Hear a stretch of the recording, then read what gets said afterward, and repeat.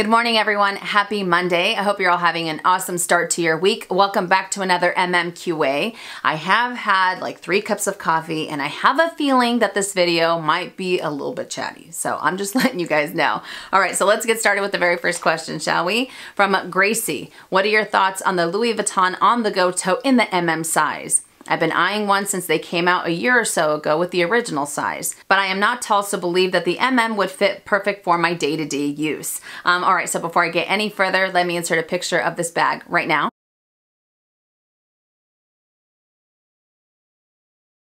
I gotta say, I'm a big fan of the On The Go tote in the original size, but the fact that they introduced it in the MM size, I think is absolutely fabulous. Absolutely fabulous.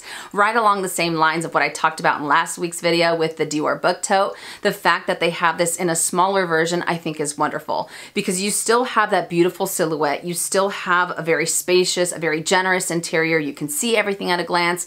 You still have the versatility as far as the different options that you have of how you can carry it, either on your shoulder or on the crook of your arm or as a hand carry bag, because you do have those options, you know. So the fact that it's in a smaller version, I think is wonderful because it's not as overwhelming, you know. And as I had mentioned, I am a big fan of the original size. When I personally tried it on, I liked it. I did find it to be just a little too big on my body frame, but the fact that you have a smaller version that still has those wonderful features, I think is going to push this handbag even more because you have options. You're not stuck with a one size type of bag that may or may not work out for your lifestyle. The fact that, again, you have those options, I think is absolutely fantastic. So I think that this bag is just insanely beautiful. And I never thought that I'd really say that when it came to the giant reverse monogram, because when it first launched, I didn't know how I felt about it. I was like, I don't know, is it, you know, do I like it? Do I not like it? You know, and the more and more that I see it, the more and more I'm really attracted to it. Now, since we are on the subject, I wanted to run a couple theories by you guys and let me know what you think. These are just my own delusions and I am not trying to start any rumors by any means whatsoever. But when it comes to the On The Go in the MM size, since that one is pretty much only available in the reverse giant monogram, you know, as I said before, I wasn't always a fan. I do appreciate it. It's not a print that I necessarily want to move forward with just yet. Besides the fact that they wanted to test out how this bag would end up doing, and obviously it's been incredibly popular, I wonder if they only have it available in the reverse monogram to maybe get people used to the idea of the reverse monogram and maybe try to take their focus away from trying to get, you know, canvas handbags in the other 3 prints, the Damier Ebene, the Damier Azur, and the monogram, you know? So the more and more that you see the giant reverse, if you weren't a fan of it, kind of like me, now it's starting to grow on you. Even though, you know, as far as myself, I can only speak for myself, I would love the On The Go in the monogram. Can you imagine? I think it would look fantastic. Or even the Damier Azur, I think it would be beautiful. But since it's not available in those, you know, it's kind of like you'll get used to it to the point where you maybe don't want to go for those other 3 prints, you know? I mean, that's a possibility. Only time will tell. And then the other part of me feels that because of its popularity, if Louis Vuitton decides to introduce this, this bag in those 3 prints, I can imagine that the price point would be considerably higher. Instead of the $2,300-ish, you know, price point, it would be $2,600 just because people, maybe like myself, have been waiting for it to be available in those 3 prints, you know? So it's almost like a genius marketing strategy. You know, it's kind of like, well, I'm gonna hold out as long as I can, and then when we do introduce it, it's going to be X amount of money. It's gonna be a lot more expensive because we already anticipate that it's going to be super, super popular. I don't know. Again, these are just my delusions. You know, what do you guys think? Do you feel that that might end up happening?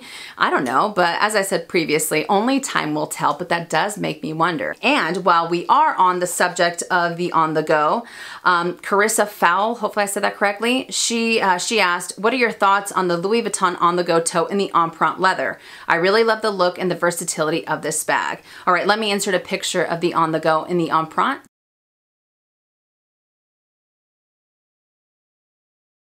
The On The Go and the On Prompt version is available in 2 different colors, and it's available in the GM size, and it currently retails right around the $2,900 mark. And when it comes to the On Prompt leather, I love the fact that it's a little bit more understated. It's not as in your face, and it's still very, very carefree. So the fact that you can use it in any type of weather, I think, is wonderful, as the canvas version as well.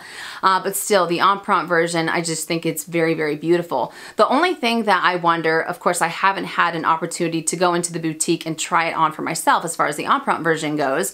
I wonder if it would be considerably heavier than the canvas version, because you do have that beautiful On Prompt, and because it's essentially an all leather handbag, I wonder if it would be a big difference in weight, you know, and it kind of reminds me of the Epi Neverfull, you know, because that one is a little bit heavier than the canvas version. So I wonder if the On Prompt version of the On The Go will be a lot heavier. But the fact that it does have those dual straps, so that way you can carry it on your shoulder, and you're not necessarily limited to only carrying it on the crook of your arm or as a hand carry bag, I think would really end up helping out. But if any of you guys do have the On Prompt version, if you have been into the boutique to try them out, have you found anything as far as how heavy it is in comparison to the canvas version?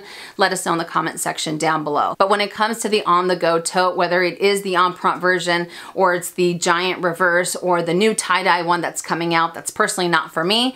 But still, when it comes to this silhouette, I think it is absolutely beautiful. The fact that it does have so much versatility and how you can end up carrying it. It's very spacious. It still has quite a bit of structure, and hopefully if the does as well as I think it's going to be, that they end up introducing some of the other versions in the smaller sizes as well, I think would be absolutely fantastic.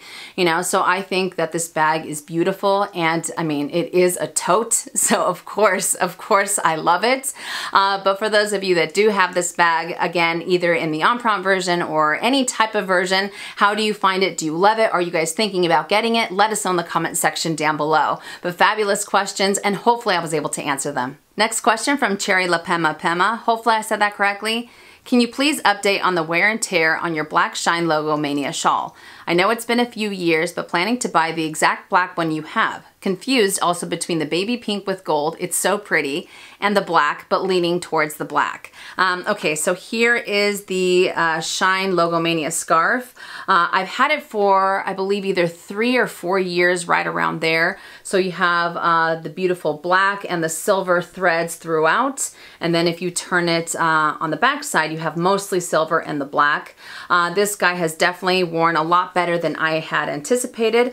Of course, I also haven't used this as often as the denim monogram shawl, because usually between the two, since the monogram shawl is a little bit thinner, that's the one that I end up going for. However, I definitely used this guy a lot last November and December, because it was a little bit colder than what we're used to here in Southern California. I know, make fun of me, you know, because of course it doesn't compare to other countries or to the East Coast or to the Pacific Northwest, but it got a little bit colder here, you know, and once it goes below a certain temperature, I feel like some peeps in Southern California, I'm not gonna speak for everybody, we kind of tend to go to the extreme, and then we start to wear all of these layers or what have you. But anyways, I'm totally rambling.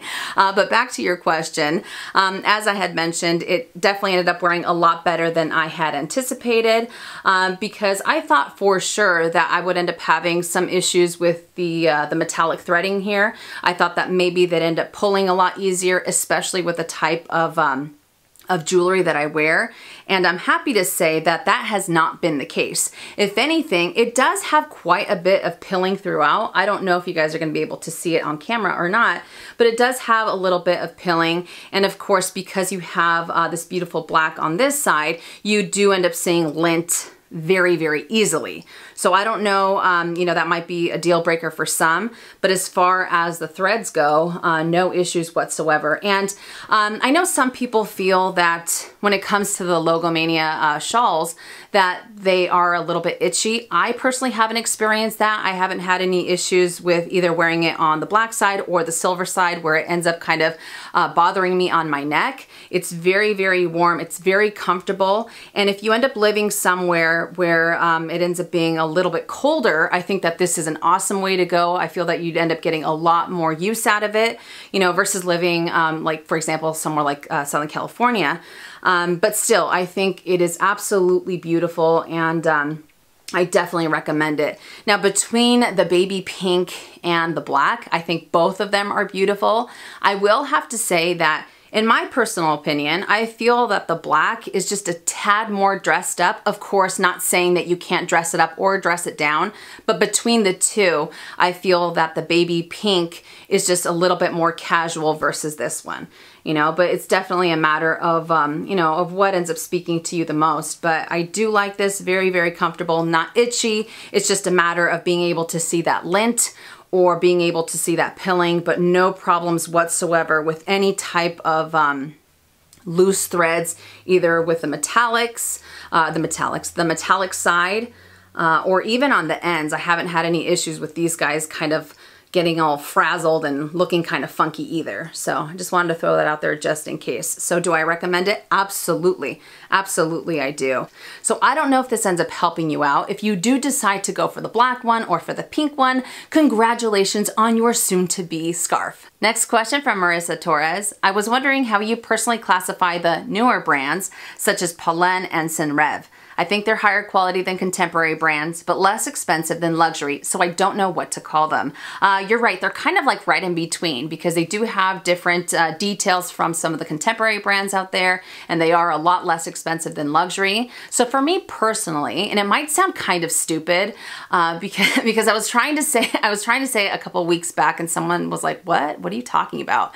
But I personally like to refer to them as high-end chic. You know, just because I feel like it's that perfect medium of where I feel that they end up falling. But again, it might sound totally, stupid. But yeah, that's how I have referred to them in the past. And while we are on this subject, I really want to know, where do you guys think that a lot of these newer brands are going to be in 5 years time or 10 years time? Do you feel that they're going to stand the test of time? Do you feel that they'll have their 5 minutes of fame and then they'll kind of fade off into the sunset? Or, you know, what do you think? Do you feel that that maybe because of popularity, their prices might end up soaring, and then we'll end up hearing about them a lot more, and then they might become, you know, one of the luxury fashion houses? Again, I would really like to hear your guys' thoughts on this. But as I mentioned, I do refer to them as high-end chic. I need to come up with a different name because, like I said, they're kind of in between. It's kind of like, how do you really classify them? It's a little foggy, so I think high-end chic always made sense to me, but it doesn't sound so good. It sounds silly to me. I don't know, but for now, that's what I'm gonna call it. But if we can think of a different name, you know, if you guys can think of a different name, let me know in the comment section down below, and that way we can kind of move past that and be able to categorize them where they should properly go. I don't know. But again, let me know your thoughts on where you see a lot of these newer brands in 5 years time or 10 years time in the comment section down below. But great question, and hopefully I was able to answer it. Next question from Louis1228. Can I get your opinion on the Loewe Puzzle Bag? Do you think it's just a trend? Do you think it'll hold up its value? Worried it's going to be just like the Givenchy Pandora bag. All right, before I get any further, let me insert a picture of the Loewe Puzzle Bag right now.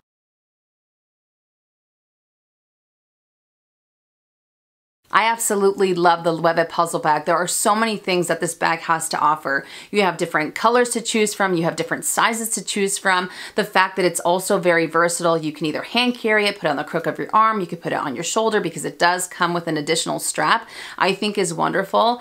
And what I really like about this bag the most is that it is so incredibly unique. There isn't any other handbag out there that I can think of that looks very similar to it. You know, I feel like this one just kind of stands on its own.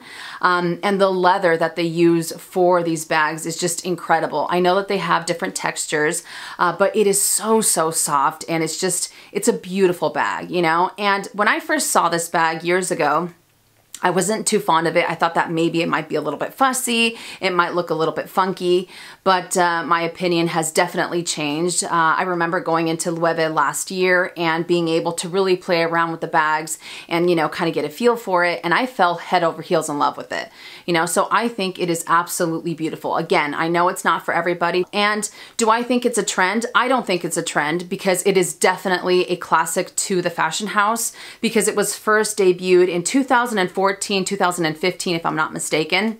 So it's been around for a long, long time. So I like to refer to it as a steady icon, you know, because when I think of Loewe, I automatically think of the puzzle bag, you know, so in my opinion, it is a classic to the fashion house. It is, you know, an iconic bag, and I think it is absolutely wonderful. As far as resale value goes, I do feel that it ends up holding its resale value a lot closer than some of the other fashion houses out there. Of course, I'm not talking about the top three. I'm more so comparing it to Saint Laurent and Givenchy and Celine. I feel that the Loewe Puzzle Bag, because of how iconic it is and because it is a classic to the house, it really ends up holding its resale value a lot closer to the retail price. You know, so I say if this bag speaks to you, if you're really digging on it, then absolutely go for it. It is just very, very beautiful. I love the fact that it's very unique, as I've said before, and the fact that you also have a lot of versatility with it, I think is wonderful. So I don't know if this ends up helping you out, but fabulous question. Next question from Michelle Kuntz. I just purchased the Alma BB and Damier Ben. Major congratulations, but the strap is a little long. I also have the Pochette Métis in reverse. Would you use the reverse strap on the Alma? Would you mix prints? I suspect you may say it's personal preference. Yes, I do say that quite often, and I know some people find it very annoying, but the reason why I stress it so much is because if something speaks to you, if you really like the idea of doing something, I say absolutely go for it, you know? It shouldn't matter what anyone thinks about it. You know, when it comes to fashion, when it comes to handbags, there are absolutely no rules, you know? And if you wanna mix and match things, or if you wanna do this, that, or the other, I am all for that. Because it's like, who am I to tell anyone what to do, you know, with their bags? So that's why I always say personal preference. But back to your question, would I mix and match prints when it comes to the Alma and the reverse Pochette Métis strap? Absolutely, absolutely. I'm a big, big fan of mixing and matching straps. Here I brought out the Alma BB and Damier Ben, and I often use it with the Pochette Métis strap, the regular monogram. I really like it. If I had the reverse, I would use it with this as well, you know, because I feel like it adds a lot of personality to the bag. It adds a kind of a twist to it, a type of uniqueness. Plus, the reason why I love this strap so much, and I've really used this with a lot of my Louis Vuitton handbags. I love it even more because there isn't any leather on here, so it makes using the bag that much more carefree. You know, because I'm not the biggest fan of the strap either. For me, just the fact that it doesn't really have those adjustments isn't necessarily a deal breaker, but it's something that, you know, that kind of bothers me from time to time. But the fact that I can play around with it a lot more with this strap, I think is awesome. You know, so yes, I am all for mixing and matching straps, and it doesn't necessarily have to be just with Louis Vuitton bags either. You know, if you want to mix and match your straps from Givenchy to Louis Vuitton, or from Celine with a completely different brand, I think that's great as well. But yeah, huge, huge fan of doing that. And I feel like this strap has just really been able to, I don't know, kind of bring out so many different looks on other handbags that I have. And that's what I really like about mixing and matching prints, or straps, if you will. Because, I mean, if you have two different bags, and if you have the possibility to turn those two looks into four, I think that's wonderful, because you're adding that much more, again, personality, that much more versatility to how you can incorporate that handbag into your collection. So I say absolutely go for it. I think it's fabulous, and the fact that it makes it, once again, that much more carefree, because you do have that beautiful reverse, and this chocolate brown, I think would look absolutely fantastic. I've also used this bag with the multi-pochette strap in the khaki, just because I really think that the colors look fabulous together. Of course, it's not, I mean, it is somewhat carefree, but it still has a tiny bit of leather, not a big deal. But I don't know, I love mixing and matching. I love, love, love mixing and matching. So fabulous question, and hopefully I was able to help. And the last question from Monica Charles. I would like to know your opinion on the Chanel Medallion tote bag. All right, before I get any further, let me insert a picture of this bag right now.